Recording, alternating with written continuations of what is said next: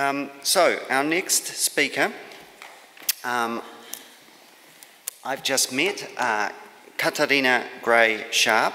Katarina is of Ngāti Rangi, Ngāti Raukara, Ngāti Kauwhata and Ngāti Rangiwehi descent.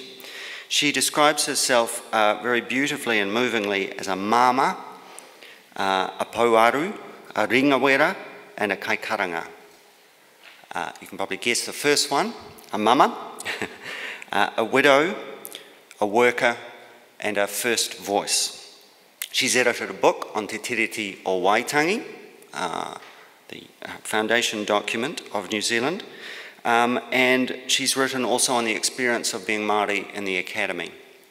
And I noticed there was so much to take from Kevin's talk, but one of the things that I did notice was one of the very important Haurishoni, well, kaupapa would be the Māori word, was taking responsibility. And that is also Katarina's theme. Her PhD thesis is on her responsibility in an age of extinctions, and she's going to talk to us about extinctions and responsibility. Please welcome Katarina Gray-Sharp. Ripi ripi, ai, ripi ripi, ai, tuakina. Paraniti atu poko te ngārara kai tangata uea. Ea ate to'u o te ringaringa. E kawa tuku ki raro ki o pera. E koro ki o kotuaka tau o te mate uea. Anei rā te i raukota i whakawhiti raukawa, ai po utu i ngā ripu o te marokura o te maanui. E ngā kōiwi o te waipaunamu, tēnā koutou. Rinoa ki ngā more ukua tai pākoro mai, e taurā ki te māau nei. Ko te roemata, ko te aroha, ko rāua. E ngā kōingi o te rangi, e ngā peka o ngā tupuna awa, tēnā koutou tātou katoa. This paper presents my replication study of Sabalos 8L 2015 using 2018 data.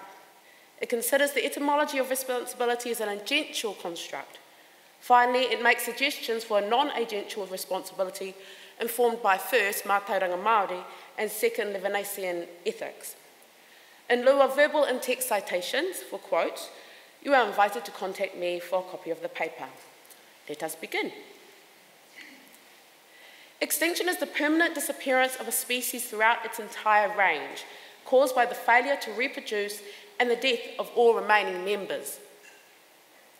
An expected phenomenon, taxons are classed as extinct when there is no reasonable doubt that the last individual has died.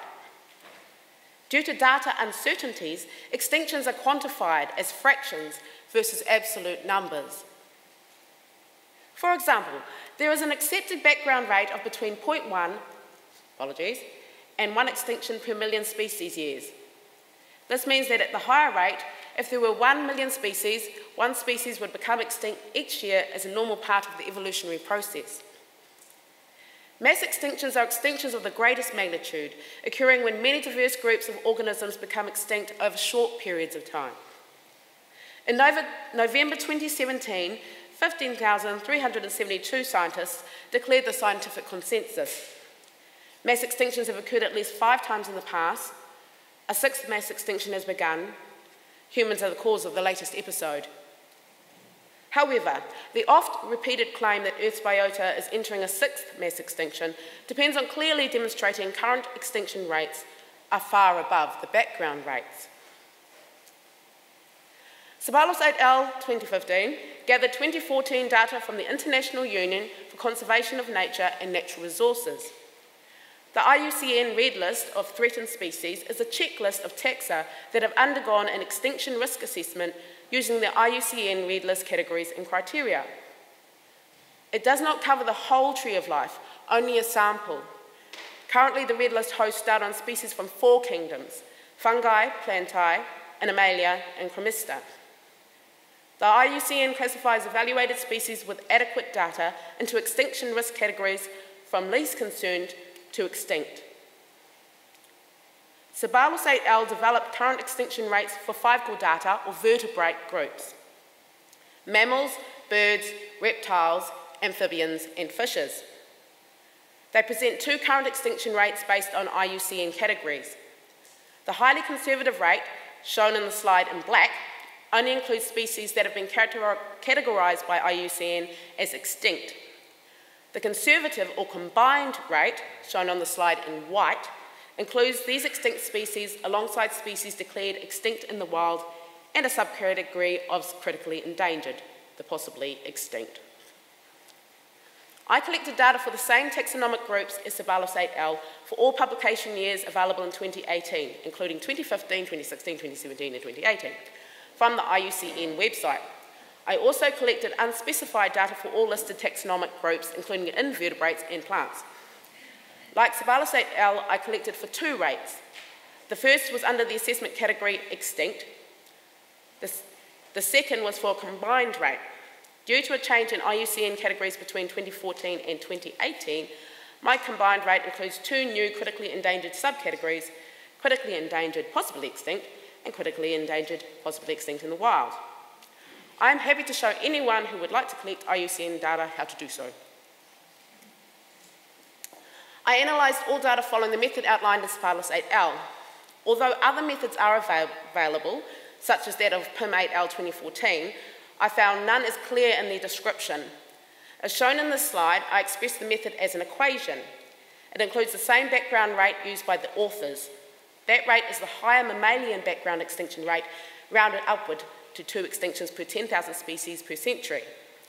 This rate reflects the taxa under study and allows for a more conservative assessment of differences between current and past extinction rates for the vertebrates as a whole. A simplified version of the equation appears at the bottom left. My left, your right. This table shows the equation and application for vertebrates that have been categorised by IUCN as extinct across all publication years available in 2018. If you have a calculator on your cell phone, you can calculate the result for all taxonomic groups as I show you how it works. On the left, it's your right. Was it your left? It's your left. Very good. On the left are the taxonomic groups. Column X is the number of evaluated species. Column A shows that number in a per 10,000 species per century ratio. For example, the total number of vertebrates is divided by 10,000 for a rounded ratio of 4.66. Column B is the rounded mammalian background extinction rate of 2, and C is the number of centuries since 1500. Columns B and C are multiplied to provide the expected background rate for the given time frame, as shown in column D. Columns A and D are multiplied to render the expected extinction since 1500, shown in column E. For vertebrates, this number is 48.23. Column F lists the actual observed extinctions. In the case of vertebrates, that is 361. When the observed extinctions of F are divided by the expected of E, the extinction rate is the quotient. For vertebrates, that number is, if you use your calculator, 7.48. For all taxonomic groups, that number is 8.99. This figure compares the 2014 and 2018 results for vertebrates classified as extinct. My analysis of the 2014 data finds a current rate for extinction-only vertebrates of 8.38. The 2018 data suggests a fall to 7.48. This is still higher than the background rate. The report does not lighten when classes are considered.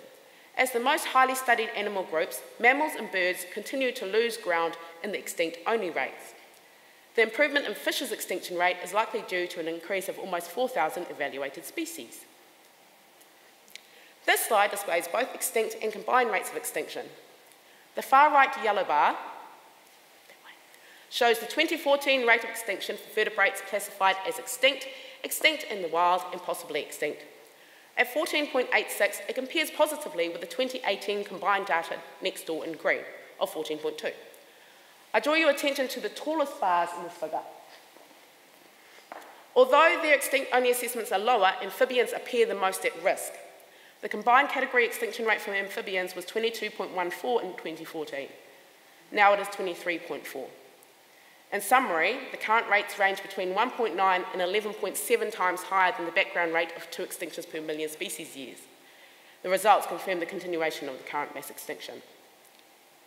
There were differences between my results and those of Zabalos et al.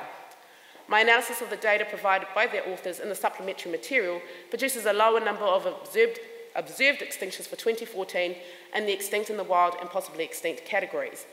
I found 18 less vertebrate species, 4 mammal, 5 bird, 1 reptile, 2 amphibian and 6 fishes. Hence, my 2014 calculated rate of current extinction in the combined categories for mammals is 18.88 versus the original 19.59. I outline this and other differences in my thesis. The current extinction rate is accepted in the literature as a range between 100 and 1,000 times greater than the background rate. That range is calculated on a much lower background rate than Zabalos et al. In my replication study. Our results show a range at least 10 times lower than the literature. Nevertheless, an exceptionally rapid loss of biodiversity is still revealed, indicating that a 6th mass extinction is already underway. Now we move to my primary concept, responsibility. Responsibility is related to the Proto-Indo-European etymon spend, meaning execution of ritual and offering. Such acts can be seen in the ceremonies of libation, where one remembers the dead in the pouring of drink. Current conceptions of responsibility reflect this promise of respectful conduct, whilst emphasising agency. This section provides an etymology. According to the Oxford Dictionary of English, responsibility has 2 definitions that are relational and 1 that is agential. First, responsibility is defined as a duty or obligation for something. Second, responsibility is the state or fact of being accountable or to blame for something. Third, it is a characteristic of agency, an opportunity or ability to act independently. Agency is the degree to which a subject is able to determine the course of their own actions. Agency is posed conceptually in opposition to structures that may affect that degree, such as the institutions of democracy, heterosexuality, and paid employment. In this third definition of responsibility, the agent has the possibility or capacity for autonomous action. Indeed, an agent is characterised by the degree to which this is true. Adjectives can be added to further elucidate responsibility as term. For instance, a person has causal responsibility if one was the direct or indirect cause of something. Legal responsibility is an accountability under the law, either as a legal obligation or penalty for an offence. Moral responsibility links 2 notions, the having of a moral obligation and the fulfilment of the criteria for deserving blame or praise, punishment or reward, for a morally significant act or omission. Role responsibility is likely the most practically significant in its articulation of duties. For example, a job or profession or social role will be partly defined in terms of the responsibilities it involves. Whilst the legal and moral elucidations host a relational form, all 4 conceptions offer opportunity to choose and are therefore agential. Responsibility thusly posed is a feature of agency that at times is used to denote an action or sphere of action which is part of someone's duty. It is an expression of individuality, liberty, and self-rule. However, this interpretation of responsibility is a construct of particular circumstances. Responsibility is a noun derived from the adjective responsible. Like its derivative, responsible is about obligation, answerability, blame, credit, and duty. It has no equivalent in Old English. The term did not arrive in the language until the 1590s as answerable via the Latin and French. The Latin sources contain elements of the relation present in later reflexes. They begin with sponsus, meaning an ancient formula of prayer, and spondio, treaties, etc., to promise, meaning in bargains, covenants, treaties, etc., to promise solemnly, or to promise for another, to become security for a person. With the addition of prefix re, meaning back, the verb respondio is to promise a thing in return for something else, to offer or present in return. Its present active infinitive respondiere appears at the point when responsibility attained legal ramifications, specifically in the development of common law and judicial hierarchies. Respondiere was an instrument of law development, interpretation and comment that operated for over 600 years from the Roman Republic through to the rule of Emperor Hadrian. There was a custom in the Republic of pontiff magistrates giving legal rulings as an act of service. Seeking stability, Emperor Augustus and the early Principate maintained the custom as responsa prudentium, opinions given without remuneration by jurists to those seeking interpretations of law. Ius respondendi was the right granted to favoured jurists by Augustus to give responsa by special imperial authority or patent. Later systemic amendments would add qualification of expertise and remuneration. The change in responsibility from a reciprocal arrangement to a legal one can be understood in terms of Roman bureaucracy. The legal aspect was reinforced and its structures redesigned as a consequence of the French influence in English. French began as a dialect of Latin. Attested as distinct from the 19th century, Old French was a literate language within 200 years. The adoption of responsibility's legal sense from Latin is evidence within 500 years.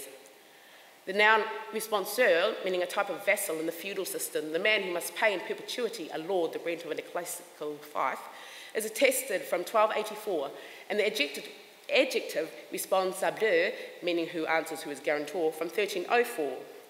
The adjective indicates an ability to respond, as in responsible, and has been defined as responsive, responding, corresponding. Its first appearance in English in the late 16th century as answerable to another for something indicates a shift from a promise to an imperative. Moral judgment is attested from 1766 with a letter to the 3rd Duke of Grafton, Augustus Fitzroy, from the exiled Member of Parliament John Wilkes, who published the following year. It concerns Grafton's message that Wilkes should contain the Earl of Chatham and Lord Privy Seal William Pitt.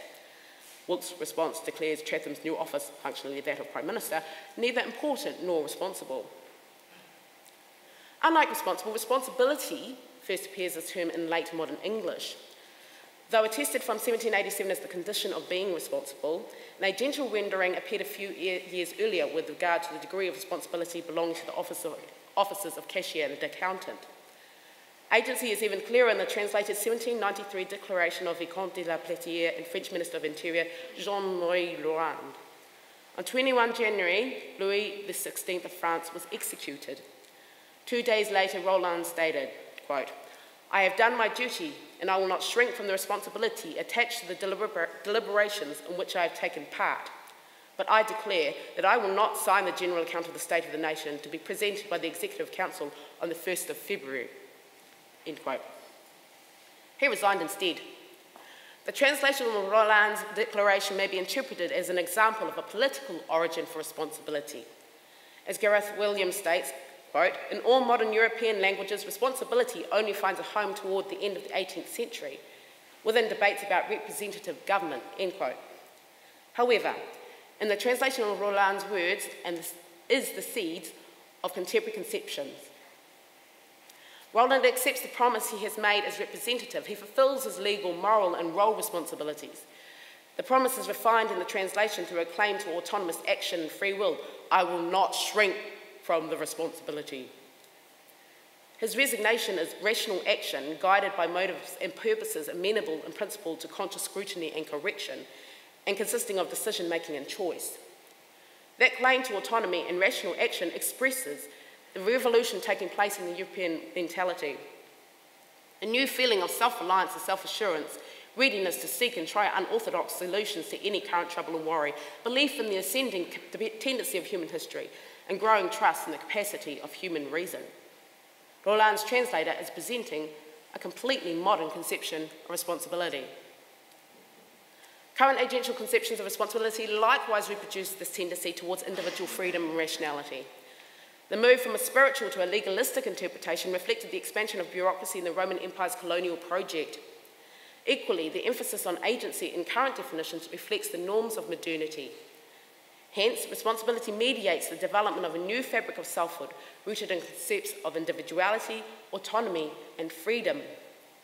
It allows the site of control to be localised.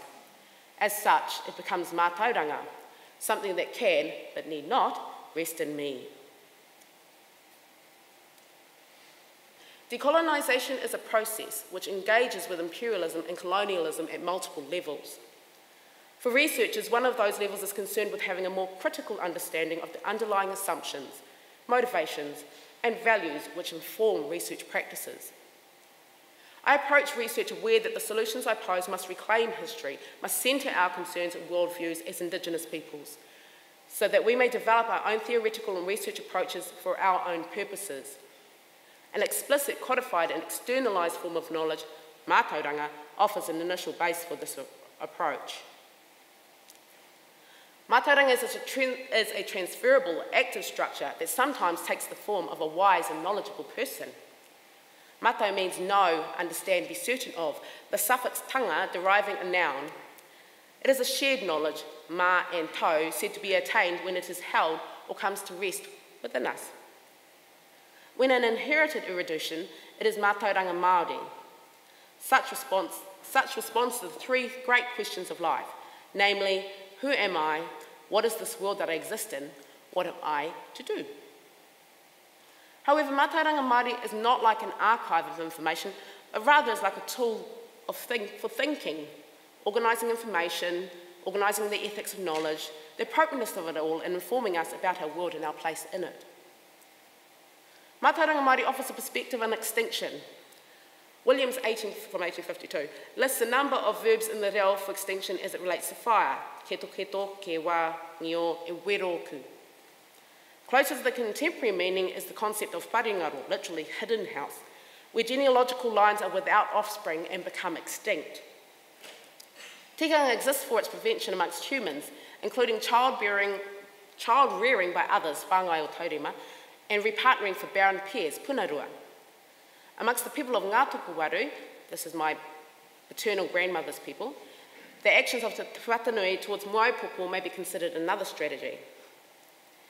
As in other places, Wanganui, which is my paternal grandfather's people, have an idiom, pera ki te moa, for the idea that something has become extinct like the moa.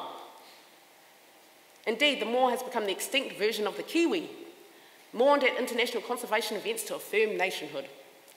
This is because, when compared to others, the moa's life is constructed as grievable. I am now going to try something flash, and we'll see if this works.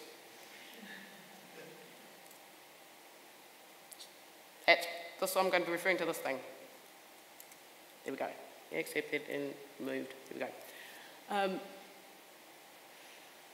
There we are. For example, Wehi 8L displayed the predominance of moa in ancestral proverbs, whakatauki, via a figure comparing number of whakatauki with number of archaeological sites evidence found.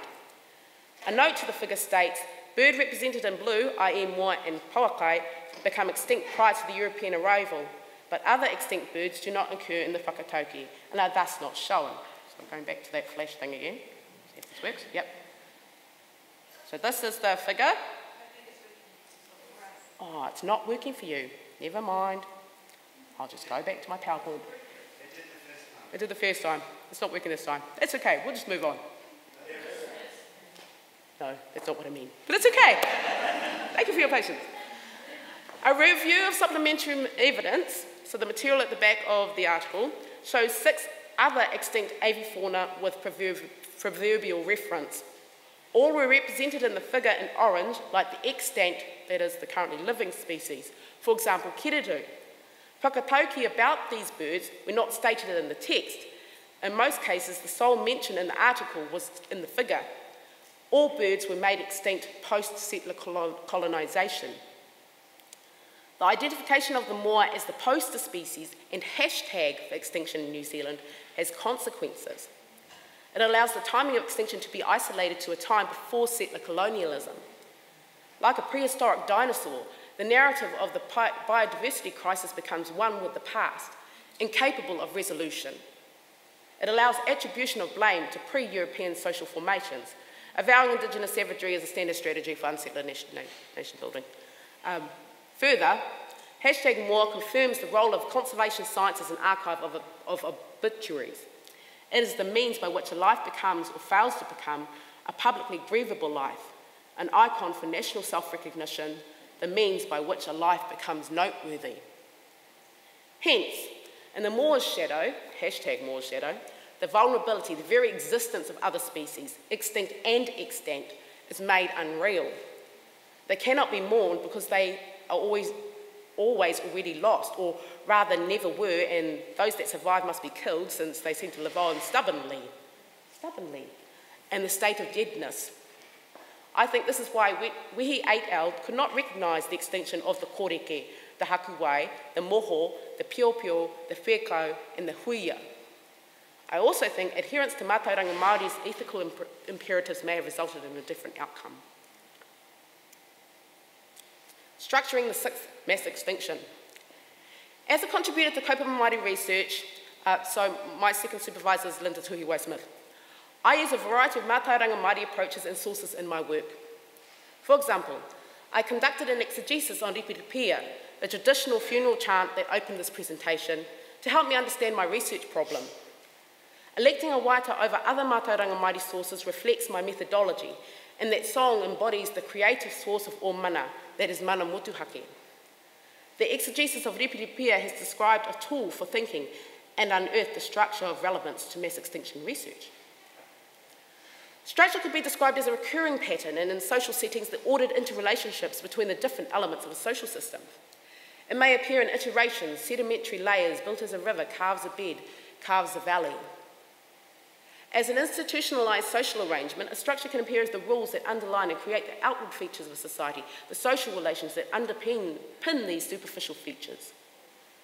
Structure, thus, may be posed as oppositional to agency, in that it can limit autonomous action.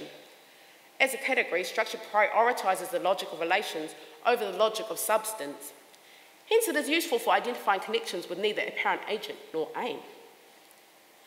The extinction crisis can be seen as an outward feature of a society structured by the long-established dominance of humans over our non-human kin. It follows a paradigm of exceptionalism, where humans are different from all other organisms. All human behaviour is controlled by culture and free will, and all problems can be solved by human ingenuity and technology. It extends to a worldview that sees humans as the source of all value, since the concept of value itself is a human creation, and that sees nature as of value merely as a means to the ends of human beings. That worldview is anthropocentrism, which I mispronounced just then. Anyway, in Western philosophy, this human-centeredness can be traced from Pythagoras' man as measure to Aristotle's scala naturae and holomorphism. It is classically maintained in modernity by Kantian ethics, where rationalism marks personhood and the rest of nature is defined as a sphere of things devoid of intrinsic moral value or worth in themselves. It can be said in Comte's interpretation of George Wilhelm Friedrich Hegel and onwards. The Darwinian Revolution of 1859 was meant to abolish such anthropocentrism. No longer accompanied by divinity, humankind would finally understand itself as part of the evolutionary stream. Instead, Victorian Darwinists worried that close similarities between man and the rest of the animal world destroyed any purpose of human existence other than that which all animals have. In the survival of the fittest, the overall purpose of existence is the necessity for reproduction. Sexuality, therefore, becomes the most important motivation for human behaviour. The emphasis on genetics and speciation of extinction in evolutionary circles, and the impact of Roe versus Wade in US society, for example, gain additional meaning. Instead of destroying the paradigm of human exceptionalism, Darwinism birthed anew. In addition to being structured by human exceptionalism and anthropocentrism, the current mass extinction is a recurring pattern of relations that underpins features we experience in the everyday. By this, I tend to an argument that the extinction crisis is itself a structure. Like narrative, and in this case language, the sixth mass extinction is a network of interrelated units, the meaning of the parts being specifiable only with reference to the whole. The untimely death of an individual, the unfortunate extirpation of a population, and the unexpected extinction of a species are interconnected acts of a narrative. The broader meaning of these acts cannot be comprehended without reference to the structure of anthropogenic mass extinction. The crisis provides the social arrangements by which the independent units can be understood. The narrative is one of violence. Expanding on the humanism of sociologist Johann Galtung, I recognise the sixth mass extinction as, quote, the cause of the difference between the potential and the actual, unquote, close quote. There is a significant gap between what could have been and what is. The potential rate of one maximum extinction per million species years is actually exceeded almost 9 times over. The ultimate cause of the disparity is human activity. Our actions and inactions are a violence against our non-human kin. I identify the sixth mass extinction as a form of structural violence. The violence is built into the structure in that a personal subject remains undefined. Instead, the collective noun of humanity is invoked, as concealing the vast inequalities of harm and suffering that attend global patterns of ecological rupture. This is a meaningful composition in two ways. First, by conjuring a homogeneous figure of humanity, causal responsibility is avoided. Agency is no longer assigned, particularly to those who benefit from the anthropogenic drivers of industrialisation, international trade, global economic growth, and resource extraction.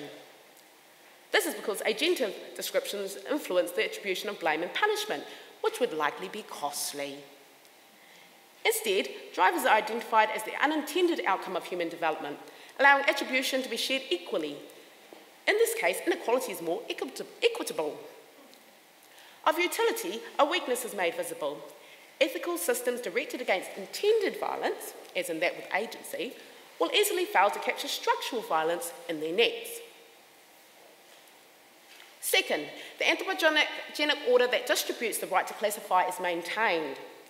Extinct species are not the primary object of the structure, but collateral damage.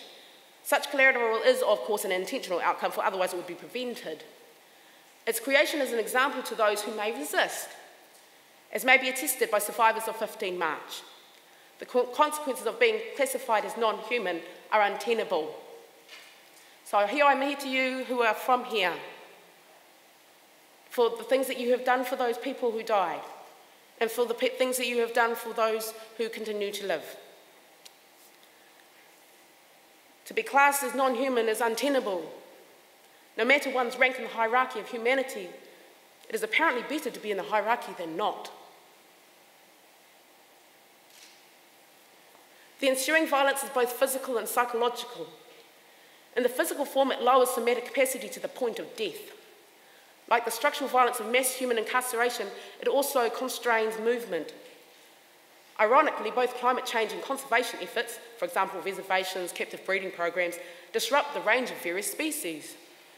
As psychological violence, it reduces our ability to perceive and respond to it. The structural violence of the sixth mass extinction is both negative and positive. In the negative mode, existing populations, species, and relationships are eliminated.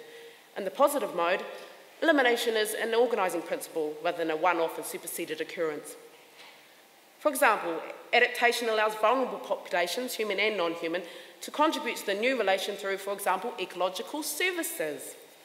Hence, mass extinction is the negation of life in order to establish and maintain exogenous domination with expropriated resources, including the bodies of the dead and the labour of their survivors. I now wish to make some suggestions towards a non-agential responsibility informed by first Mātauranga Māori and the second Levinasian ethics. The suggestions are made in the context of research conducted outside of the natural sciences. I am not a scientist, into the current mass extinction. They are intended to be generative and protective for those who are called to the vocation, so vokare, so calling, of what I term mass extinction studies. I would like to help keep safe any researchers who are drawn without will. Mātauranga Māori is an indigenous body of knowledge that arises from a worldview based upon kinship relationships between people and the natural world. It offers tools for thinking about the consequences of current extinction rates. These include exegetical analyses that make visible the episode's structural violence. Mātauranga Māori also poses questions about the ethical consequences of such knowledge. If we have evidence that our non-human kin, and indeed our own offspring, are being deprived of life and strength, what is our responsibility? Levinasian ethics would propose a calling into question of the ego, such that subjectivity starts from the other, revealing a figure in the shape of my responsibility for them. This subjectivity is a priori, an unchosen obligation, which assumes me before the responsibility of freedom. Neither memorizable nor refutable. Here, subjectivity is not conditional on choice. It constitutes me even before I begin to choose. Thus, the mastery that is my will is subjected. A form of non-agential responsibility in research that references Levinasian ethics would begin with an awareness of our incarnate subjectivity, a recurrence to oneself out of an irrecusable exigency of the other, a duty overflowing my being, a duty becoming a debt. When that indebtedness is viewed through Mātauranga Māori, we find it is first to whakapapa. Whakapapa is a layering of relationships, inherently non-hierarchical in structure and purpose, serving to link all facets of creation in a complex web that extends in all directions and into infinity. My initial suggestion towards a non-agential responsibility draws from this whakapapa through two lines in the chart that open this presentation, ripiripia. The first is a question. E aha te tohu o te ringa ringa. What is the sign of the hand? Frequently representative of whole persons, hands are actors for command in the reo. As even non-human actors may have subjectivity, our mountain ancestor of Ruapiu, for example, is an ego, Latin for I, as is the family cat. Hands can justifiably substitute. But the ripiripia hand also has a tohu of its own. The tohu is a sign, a token of remembrance, and the act of protecting, watching over. In its presence, we find not a singular metaphor, but a series of metonymies. Metonymy replaces the name of one thing with the name of something else closely associated with it. For example, the bottle for alcoholic drink, the press for journalism. The tohu represents the hand that substitutes the person. The second line is an answer. He kawa kawa, the leaf. A plant used to treat different ailments. Metaphorically, the herb denotes the beginning and ending of life. Different parts of the plant can be used as an aphrodisiac to ensure conception and as a symbol of grief. Following Eichenbaum's metonymy, the hand is displaced to lend its meaning to the leaf it holds in contiguity. In my non-agential responsibility, we are each a oneself, a raukotae, single leaf, replacing those for whom we stand as tohu, a whole kawakawa tree of ancestors and descendants, of cousins, human and otherwise. Thus substituted, the researcher's subjectivity may be found in the plant's caress, desire, joy, and sorrow. A second suggestion for a non-agential responsibility, tai pākoro, considers an indeclinable submission and is based on an idiom of my paternal grandfather's people of Wanganui. Tai pākoro describes someone as arriving heavily laden. In arriving somewhere new laden with and aware of one's own sorrow, we can see it in others. As Alfonso Lingus notes, quote, suffering is a bond with others. One does not suffer without understanding that others suffer, understanding how others suffer, end quote. I came to my research burdened, a widow seeking to both give meaning to my sorrow and recreate for others the comfort I had received in my grief. Compassion is from the Latin compati. Pati means to suffer and com with. Tai pākoro is the sense that overtook me, an unwilled suffering, a generative compassion. I am bonded to and suffer with our cousins, the human and more than human. But it is a trial and terror. I experienced ideation after the calculations of the 3rd chapter. I was suicidal after the 6th. Subsequent to describing some of the structures of the current extinction crisis, my own death appeared completely logical. I felt tricked into staying alive and resented our children for justifying my survival. This obligation to my children, this compassion for beloveds who have already lost one parent, is also something I arrived with to this work. Indeed, their presence was a belongingness that made it possible. A feeling of belonging, to long for and to be longed for, is a sensation of proximity that keeps the researcher safe. Following Levinas, the sensation is, quote, an obsession irreducible to consciousness, and responsibility for the other, for life and death, the adjectives unconditional, undeclinable, absolute take on meaning, end quote. Life here is a sensuality that undercuts the realm of thought. Life here is felt as divine, reflecting its etymological relation to shine, sun, and deity. Complementary to the mystery of death, life is ora, shining in the sun. Where tai pākoro disturbs, my 3rd suggestion, the ma'o, gives space for acknowledging our burdens. A ma'o is a veranda that provides shelter before and after entering a house, giving space to remove and replace footwear. In my people's architecture, the ma'o demarcates boundaries between inside, outside, tapu, noa, life, death. As a kaikaranga, I have called bereaved visitors to the ma'o and sat with them. They arrived as substitutes, a beloved's face visible in their crumpled form. For a while, what is carried may be laid down. There are agential practices to protect the mass extinction researcher, a month off upon completion of each major piece of writing, active engagement with our loved ones, regular alone time making music. In order to do this work to meet one's obligations, I advocate for space away from it.